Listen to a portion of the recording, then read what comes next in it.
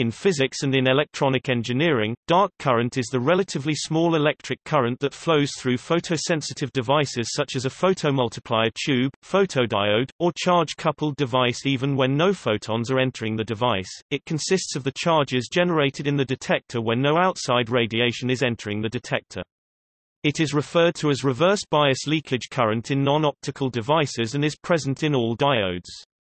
Physically, dark current is due to the random generation of electrons and holes within the depletion region of the device.